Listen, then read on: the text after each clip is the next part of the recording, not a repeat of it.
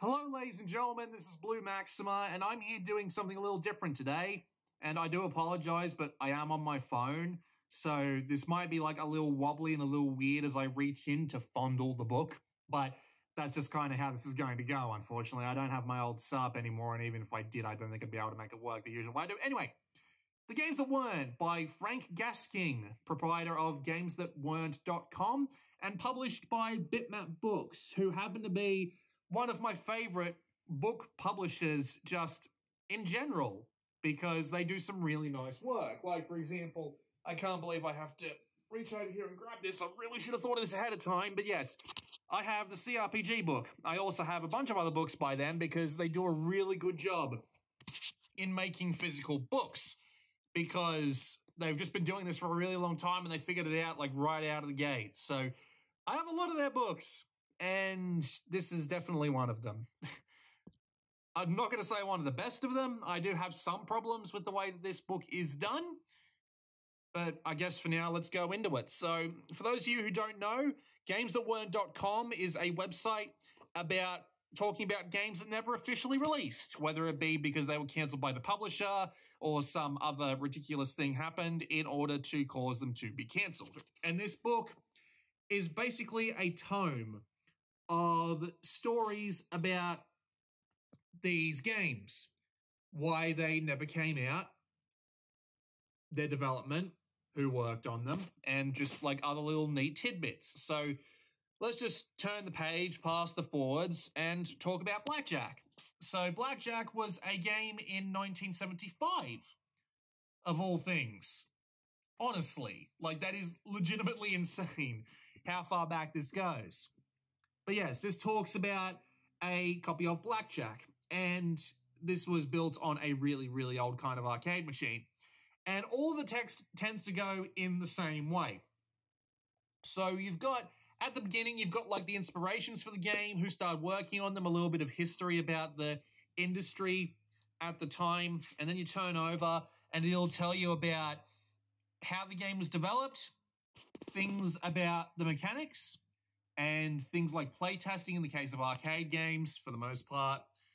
And then you'll start talking about the problems of the game, what went wrong during the development, what needed to be overcome that never really was. And eventually you'll talk about how the game was canned, and whether or not like a prototype has been found, or where one might possibly be found, or whether, you know, the game just in general has been released to the public in some way. And this is for about half of the major mentioned games in the book.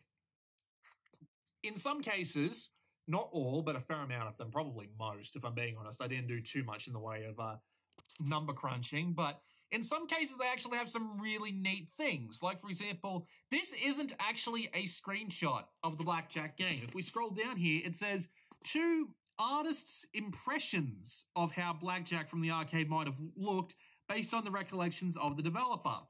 They've also got things like this advertisement here for a completely unrelated thing that's part of the story. But yes, this is actually legitimately sick. I really appreciate that bit in general about like artist recreations of the game in question. And there's one of my favorites here, for example, like a USSA on page 164, because this book is a chonk, and I will demonstrate that to you shortly. But here, this is not an actual arcade game. It looks a hell of a lot like one, but it's not. It's an artist impression of how the game may have looked based on a mock-up and a recollection of the game's features. That's insane. I absolutely love that they went to this amount of effort for a bunch of the games that showed up in the book. This actually stops showing up later, because if we turn back to the contents page, you can see that,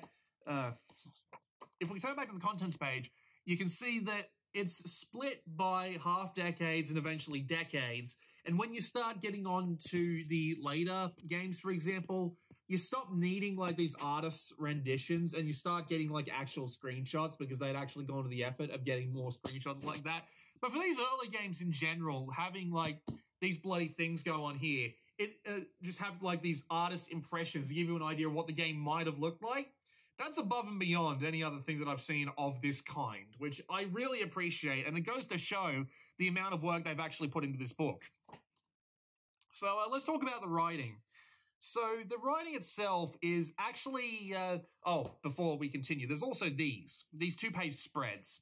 So these 2-page spreads are they're much more minor. You usually have like one developer just talking about what's going on here, including this little tidbit that I didn't know about where the game's name actually came from. But yes, it tells you a little bit about the game and it shows you a bit more of an in-depth screenshot, but you don't get as much of a tale about it. So yeah, as I was saying, let's talk about the writing for a bit. So as I said, all of the writing in the book does tend to be the similar sort of layout and structure to it. So you'll get where the inspirations were, who worked on it, how they worked on it, what the problems they hit, and whether or not you're actually able to, whether or not you're actually able to get your hands on the game, whether it be via a prototype or someone just dug something up and released it to the public. Again, this becomes a lot less frequent as you get further on into the book. And the writing itself is, I guess, is fine. My main problem with it is that it's a bit clinical. It's a bit obvious. It's very layman's terms. They don't try and pretty it up in any way. It's very much just, this is what happened, this is how it happened, and that's exactly what you get. You don't get anything in the way of like jokes off to the side or anything along those lines, unless you get a developer making those comments, because it's very obvious what the developer's comments are, because they've got the speech marks going on there and what have you. That's obviously basic writing. What the fuck am I talking about? But yes, it's all very clinical. There's nothing particularly wrong with the way it's written. It's just a little bit dull. And that isn't helped by the design of the book and how some of these sections are laid out. Now, if we come back to like the Aka if we just come back to like one of the spreads, for example, wow, there's not very many spreads early on in the book, but yeah, here's one. So if we just come back to a spread, for example, here in the form of Boxer, which eventually got ported to the Atari 2600 as Box-ing. This spread here, graphics on the left and right, a little bit of text for you to read down here, and I also appreciate the available to play thing here. It's actually it's a nice touch, telling you whether or not you can actually go and find it if you know where to look. But this is fine. However, you turn on to something like Captain Seahawk, for example, and it's just lines of text for several pages, and then it just moves straight on into the graphics, including like their version of what it might have looked like, and then it just moves on to the next one. And I find this to be kind of annoying because just reading these walls of text can be a little bit tiring.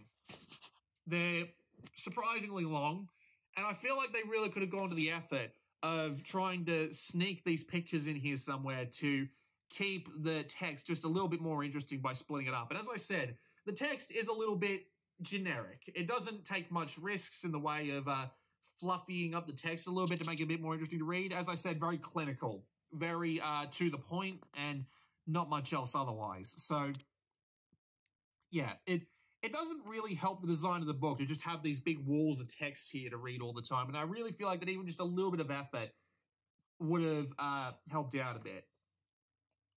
As for the stories being told in this 600-page ridiculous tome of games that have been cancelled, they have some really good tales in here, I will tell you that much. And there was some stuff that I absolutely enjoyed reading. Like, for example, Oops. I'm going to read this out loud because, honestly, I did not believe this existed. Even after I read it, I had to go look it up. But anyway, here's the story. Oops was pretty wild as a concept. Even in this modern era, it would still probably cause offense. Larry's prototype kicked things off with a human egg situated at the center of the screen, with sperm swimming onto the screen from various directions to try and fertilize the egg. Beginning life as just a two-player game, one player would control the large group of sperm, the other player would control a syringe, which fired sperm-killing foam to try and protect the egg from being fertilized. 1979. Seriously? Like, that's probably the most egregious one in the entire book. But there are a great amount of tales here. If I just, like, scroll back to the contents pages here. So, Vindicators, for example, is a bit of an interesting one because the funny thing is, it reveals this is an Atari Lynx port. This was originally an arcade game that was going to get ported to the Atari Lynx, and it was practically almost there. Like, it was practically finished by the time it got cancelled because the Atari Lynx bombed. But it has a nice little tidbit about how they had to develop Atari Lynx games on the Commodore Amiga because that was what the development kit was written on, and that was where it worked the best. And it's kind of amazing, mainly because, yeah, they had their own computer at the time, the Atari ST, but the development kit didn't work on it. So whenever anyone would come around, like the big brass, they had to hide the Amiga branding from view to say, hey, we're all Atari ST people here. And that's kind of funny. And there's a bunch of other stories like that about Attack of the Mutant Camels 89, about how that was meant for the Konix multi-system, which just plopped. And things like how USSA was cancelled in favor of Narc, which is a famous arcade game where drug-dealing criminals would basically explode into violent pieces. It was incredibly violent for the time. And I'm actually kind of disappointed that USSA didn't come out because I'm not that big of a fan of Narc. So, well, who knows? But you've got all sorts of little interesting tidbits and tales from development going on in these books. And it makes the generic writing a little bit easier to get through as a result, because there's always going to be something interesting around the next corner. And it's helped out by the fact that the book is really well produced because, well, it's a bitmap books function. And, well, here's the thing. First things first is that it's a chonk. This book is over 600 pages long. And if you will permit me to grab, yeah, this will do, I suppose. This is a Nintendo Switch Pro controller. So it's pretty small in comparison to a bunch of the books that they've put out before. Like, for example, the CRPG book is still a bit smaller, but it still looks pretty big in comparison to that controller. But there's where the chunk is. 600 pages, man. 600 pages. It can be huge. But yes. And on the inside, you've got these absolutely lovely feeling pages on the fingers. I don't know what the material is that they use this. It's quite glossy, so you do need to get it in like a good angle in relation to light that you're laying into the room. And I've tried hiding this gloss. It doesn't look anywhere near as bad as it does on the viewfinder of my Pixel 4 XL's camera right now. But it looks, it's still kind of a little weird, but that's the only problem I have with these pages. They feel so good in the hand. The writing is nice and clean. There's very little in the way of typos. And this page material and this printing is so good that I wear glasses if I have to do a lot of reading or a lot of eye work, because I give myself eye strain if I do too much. But thanks to these books being so well printed that even text like this that's small like this doesn't give me a headache if I read too much of it. So I'm able to read these without glasses. They're just that well printed. And it feels, again, it's legitimately hard to describe, but they're very smooth. They're very easy to clean, and they feel great in the hands. You do also get like this little thing that lets you set a bookmark as you're reading the book, which is good because it's 600 pages long. And that's where my major problem with the book comes in. Now, let's turn back to the contents for a second, all right? So you've got plenty of games here that just never came out, right? So you've got Mini Golf, which never came out. You've got a Boggle version of Atari 2600 version of Boggle, which never came out. You've got USSA. You've got the Konix multi-system and its major game, Attack of the Mutant Camels 89. You've got 8 Kings, which was a N-Gage game that never released, right? But then you look at some of the entries in this book and you think to yourself, why did they include that? And my major example is at the end of the 1980 to 1989 section in the form of Bubble Bobble, which takes 8 full pages to itself for a BBC micro port of the arcade game, which is playable pretty much anywhere else you want to, way onto into this day, right? And that disappoints me because when you compare, say, the 8 pages that Bubble Bobble gets, or a game like Burnt Out Cop, which, considering that I like to think of myself as a really big fan of games, this game that I've never heard of before, and I thought I would have heard about it at some point, getting 16 pages when arguably some more interesting games could have gotten some more. Like, for example, you've got Resident Evil here, page 426, right? And for those of you who think to yourself, Resident Evil came out. Why? What? How? This is about the Game Boy Color version, which is actually pretty infamous in the gaming community at this point. It got covered in all the major sites and everything, right? So, yeah. You would think to yourself, man, I'd love to hear more about the development of this game and why it never happened, but instead all you get is 3 paragraphs. And this is directly after something like 14-page section on Putty Squad. Look, page 412 to 425. So 14 pages on Putty Squad, which is not only a game that has come out on multiple platforms, it's kind of, it's not really that interesting at the end of the day. I admit that there's a reason why it's here. And the major reason is that this game is practically legendary. It was supposed to come out on the Amiga, but then tried to come out on a bunch of other platforms and never made it for one reason or another. It is one of those big holy grails of like missing Amiga games, so I understand why it's here. But at the same time, a game that actually came out and that we know enough about because we can actually play it, in comparison to a copy of Resident Evil on Game Boy, or one that I was a bit disappointed by, which I believe is just a few pages ahead. That's Sim Mars, which is, again, that's interesting because that never came out. Propeller Arena, a game that got cancelled because of 9/11.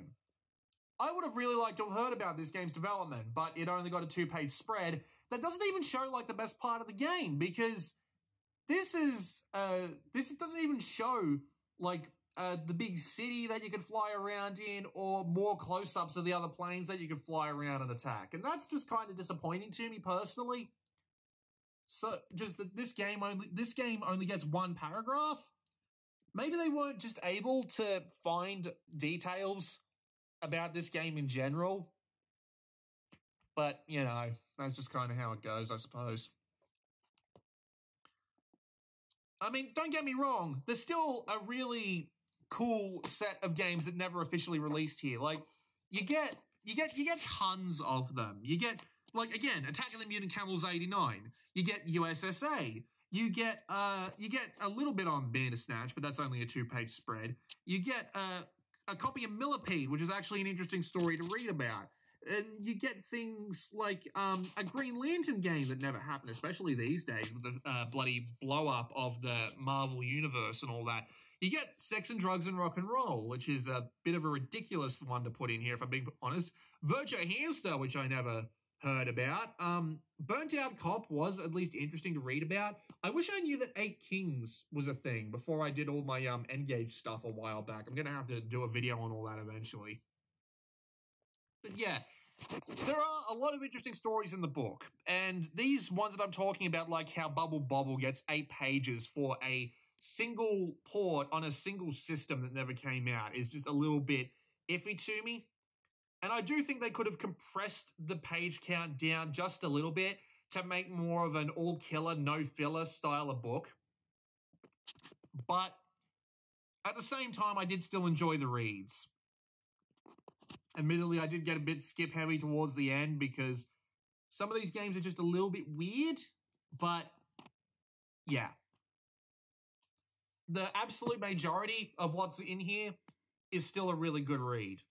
While I wouldn't agree that it's a 600-page read, I would agree that it's still a relatively interesting read nonetheless.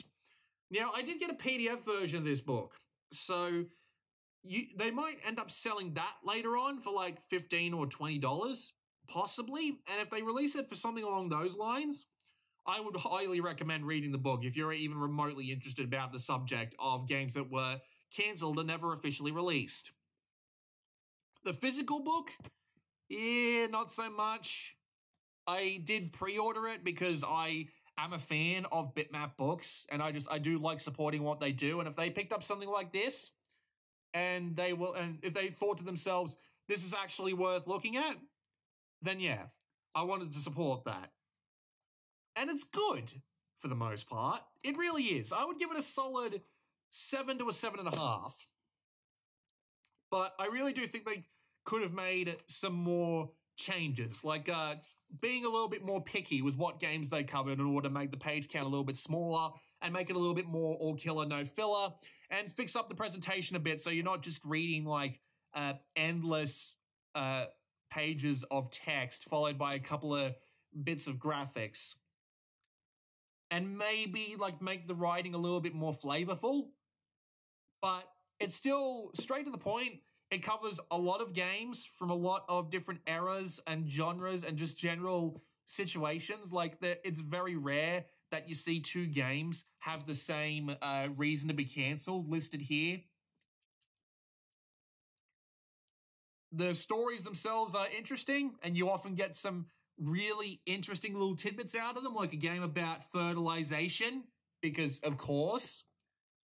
And again, it's still a really well printed book. The pages feel great. The text is nice and clear. Everything about it is just really satisfying to hold, to feel, and to read. So yeah, I would happily give the games that weren't a solid 7.5. Probably more than they could have done. Might not have been their fault, but that's just how I feel about the book personally. And you can buy it over at bitmapbooks.co.uk. That's pretty much all I've got to say. This has been Blue Maxima, and I will see you all next time.